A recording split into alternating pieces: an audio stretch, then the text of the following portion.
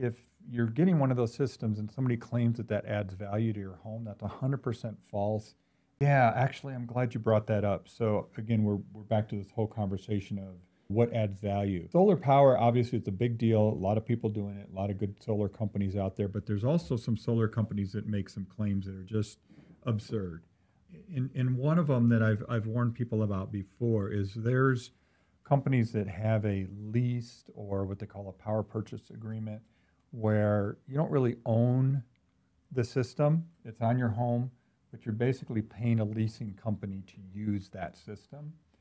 And if you're getting one of those systems and somebody claims that that adds value to your home, that's 100% false.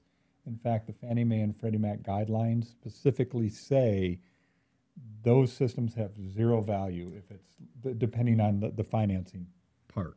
Well, and what we know from a home sale process is if you have leased solar, that really limits your pool of buyers. There are many buyers who are not interested in having leased solar and taking on your lease.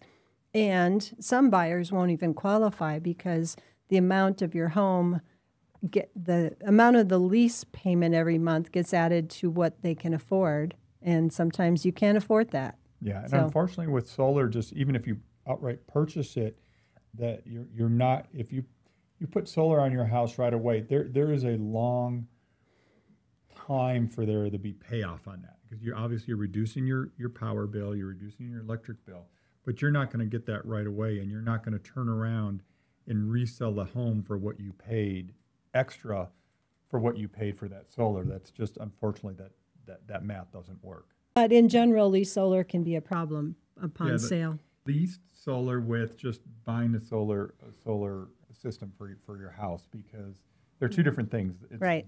It's how it's financed is what creates most of the problems in that.